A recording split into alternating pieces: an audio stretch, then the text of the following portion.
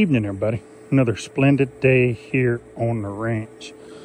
What we got right here is another project that I've been working on. I've dropped a couple shorts already about this. This was a old hay spear contraption with a funky attachment point. And as I've told you, I used my plasma cutter to sever this thing off. And I realized that a lot of people that watch my channel are more into the farming and not really into the welding and the science of it all. And they want to know, what is a plasma cutter? Well, this right here is a plasma cutter, and quite simplistically, it is an arc generator with a compressed air hose attached to it.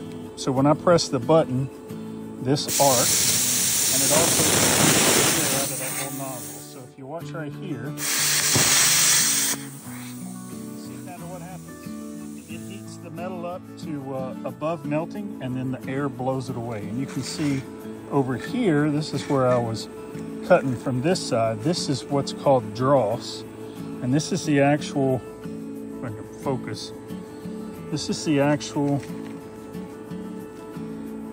metal that melts and blows out of there. Now the problem is if you get like I've got here, I'm really at the capacity of this little plasma cutter, is it doesn't melt all the way through, and it kind of blows it and it goes all over the place and comes back at you. But we got it through. This is what I'll call a sever cut, not a clean cut, a sever cut. Did a little better on this side over here because I swapped out my consumables. They were a little dirty. But yeah, so plasma cutter. I know some people may say, what is a plasma cutter? It works very much on the same principle as an oxyacetylene cutting torch, in that you melt the metal and then you blow a compressed gas through that molten metal, and it basically just blows it out of the way.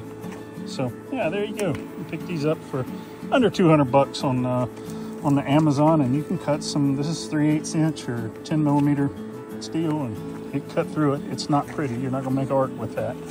This particular one, when it's a 50 amp, it'll cut through anything 3/16 or smaller. Pretty clean, about as clean as you can hold it. But you can kind of see where the air blows it out. So yeah, there you go, plasma cutter. Now you know. There you go. Have a good one.